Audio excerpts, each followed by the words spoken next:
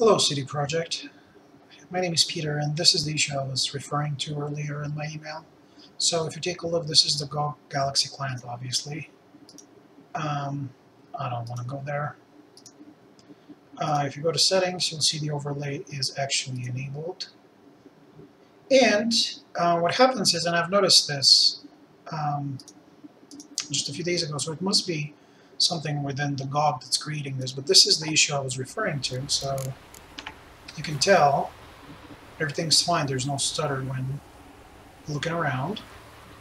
I'm walking and just moving with the keyboard. There's no stutter. Everything's nice and smooth. However, if I'm actually moving and looking around, this is what happens. I'm not sure how visible this is on the video, but it stutters. It's very minimal, but it's game breaking when there's that kind of a stutter. I hope you can actually see it on the video. See how smooth it is? And now it isn't. See, you can tell it's getting pretty choppy. Okay, so what I'm going to do is I'm going to exit the game. Okay. And I'm going to try to disable the overlay. I've tried running the game just from the exe file, and that works fine without launching GOG at all. Actually, it runs smoothly, there's no problem, but I'll try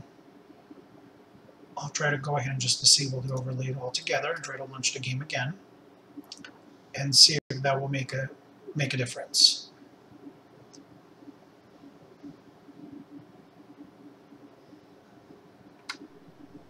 Just going to skip all of this. This bard's tale begins near White Orchard, with my dear friend Geralt of Rivia seeking his lover of yore.